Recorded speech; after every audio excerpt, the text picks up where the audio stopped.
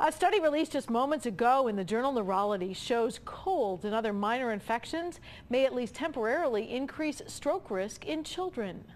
Pediatricians at the Cleveland clinic that supplied this video say the study found that it's mainly upper respiratory infections that raise a child's temporary stroke risk.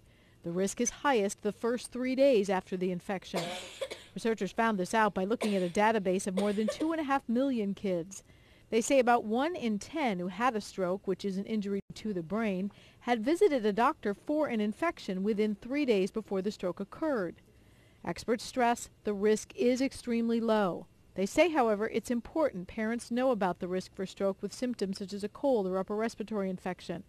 Researchers are not sure why this is true, but according to Cleveland Clinic doctors, they say it may have to do with the way the blood clots and inflammation in the body. If infection symptoms seem to get worse instead of better in kids, they always say see your pediatrician.